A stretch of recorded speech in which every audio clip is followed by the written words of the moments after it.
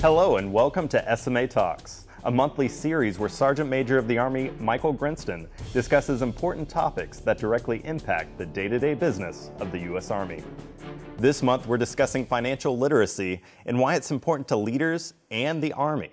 In addition to Sergeant Major of the Army Grinston, we also have a very special guest, Miss Mroszczyk. Miss Mroszczyk is an accredited financial counselor, the Army's financial education program manager, and a military spouse. Thank you both for coming. Yeah, thank you. Thank you for having me. So, Sergeant Major, we're going to start with you. Why should leaders care about their subordinates' finances? Yes, because this directly impacts readiness. If soldiers can take care of their financial means, they can take care of their families, and ultimately work performance will be better. But also, when you think of people first, if you care about the finances of your soldiers and you want them to succeed, not just in the Army, but in your life, and I think that's extremely important. Thank you, Sergeant Major. And so this next question is for both of you. And we're going to start with you, Sergeant Major, and then go to Ms. Mroszczyk. Can you explain why financial counseling is a requirement in the Army? First of all, in 2016, in the National Defense Authorization Act, they said financial readiness must be used in the military, and they gave some very specific guidelines for when we have to do this counseling. But I also think this is just about knowing your soldiers and caring about, how they're going to take care of their finances and how they're going to take care of their families. I think that's extremely important. And Ms. Mroszczyk, why do you think it's a requirement for the Army? Yeah, so along with SMA, so when the NBA came out, they went and they created the blended retirement system, right? And they also went and said, we want to go and back this up with some financial literacy training throughout various milestones within a soldier's career. So they looked at just everything as a whole and said, we want to go and be able to reach people right from the time that they raise their hand to the time that they're transitioning out of the Army, whenever that may be. And so they looked at some, kind of benchmark standards and some just different, regulations and looking at how they wanted to make that. So they went and created this directive type memo that set forth standards for financial literacy in different touch points like future soldier, initial entry training, for PCSing, marriage, divorce, birth of child, vesting the TSP, continuation pay, leadership training, and several more. And they said, we want to be able to instill a certain amount of financial literacy that can be built upon that sequential and progressive. And so that's the requirement piece of it.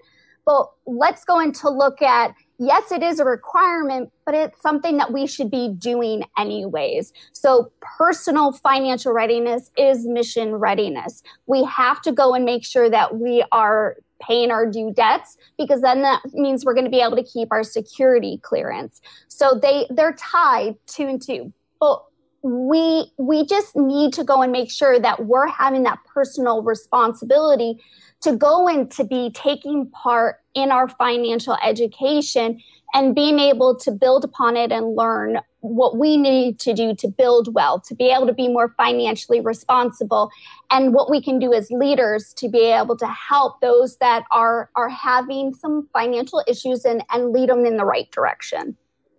Thank you, Ms. Mroszczyk. We're going to start with you again for this next question. How does having conversations about finances help people beyond readiness for the Army?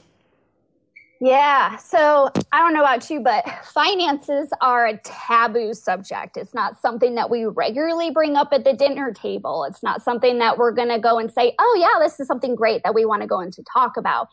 So we know that financial readiness is mission readiness, but it does come back to the number one goal for the CSA, which is people first, right? So when the uniform comes off, what is Private Smith going to be doing in their home life? So we've got to look at that. And personal financial management is managing your money. But it's more than that. We know that finances affect all of the areas of our lives, right? So if we have stress within our relationships, they might be able to tie back to finances. If we have stress at work, it's going to be able to tie back to personal finances. So what we're trying to go into to do is be able to create an environment where we're giving those tools and those resources so that our soldiers are able to go and to just look at it and say, you know what, I'm going to set forth a personal savings goal that maybe is going to be able to be enhanced with a spending plan worksheet, of which we know we can go into find on our awesome personal financial readiness website, financialfrontline.org. And we can look at it kind of like how we do for personal fitness, how we do for when we're trying to get into shape. We're prepping ourselves to be able to have a financial successful future. And we want to save for emergencies, right? I think this current just situation with COVID is just one more reason to be able to see where having emergency savings is going to be able to help to set us up for success for when something happens. We kind of have that backup plan, right? And we are big in the Army about making sure family, our spouses, our children, everybody is holistic, that we're all going to be able to be in sync with one another. And we need to open those conversations with our families, with our spouses, with our children on personal finances, and teach them and include them, because we want to be able to go into have mission readiness, but we've got to tie in people first.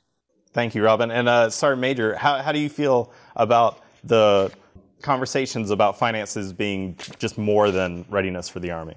When you have the ability to have difficult conversations, and I agree with Robin, this is a difficult conversation.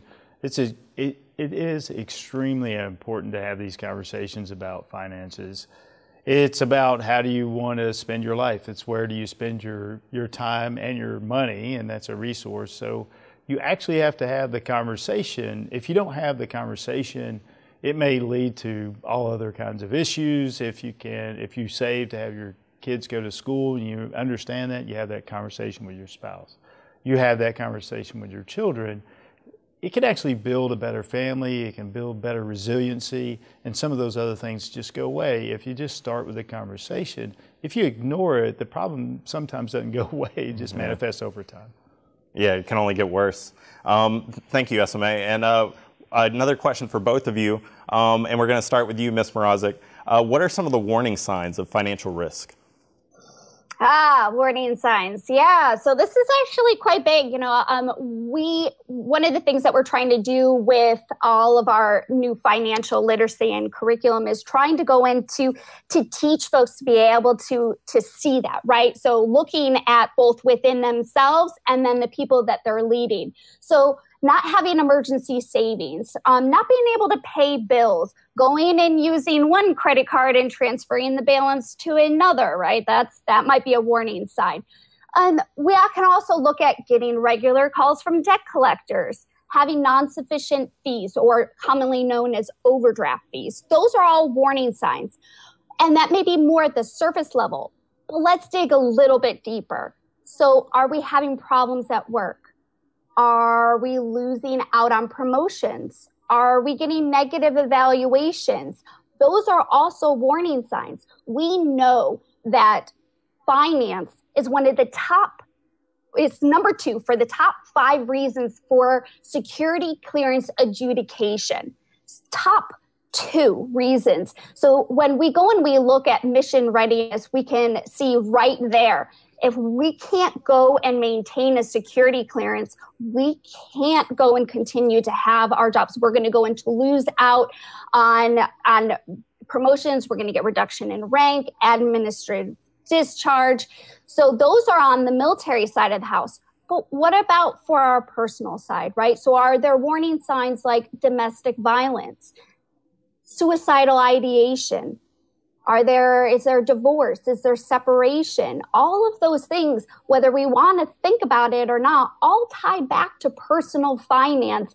And if we have those problems in our lives, we need to be able to look both introspectively and then also be able to acknowledge it within our squads, within our teams, all of this to be able to say, there's a problem.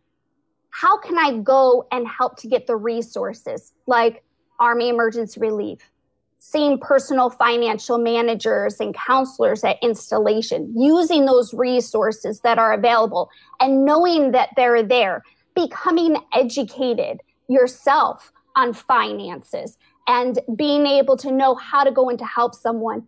Those are all part of warning signs and what we need to do. And what we're responsible for, both as civilians, as soldiers, is to take care of ourselves and to take care of our own. Thank you. Thank you, Ms. Mroszczyk. And Sergeant Major, as a leader, what are some of the warning signs that you've seen for financial risk, and how can NCOs help? Yeah, I think Robin explained that fairly well. I would say, having a bounce check or unable to pay bills, those are the easy ones. As an NCO, if we know our soldiers, I think we'll see some of the warning signs, but we may have to actually dig a little bit deeper. So if there is a domestic violence occurrence and something happens and your soldiers, like, you may have to ask, why were they fighting? One example was, the police were called, they had a domestic violence, and we go in, we say, they were fighting, husband and spouse. I think that happens every once in a while. But then we said, well, why were they fighting? Oh, well, they were fighting over formula. Why would a man and a woman fight over a formula? Well, they just didn't have the money to buy the formula.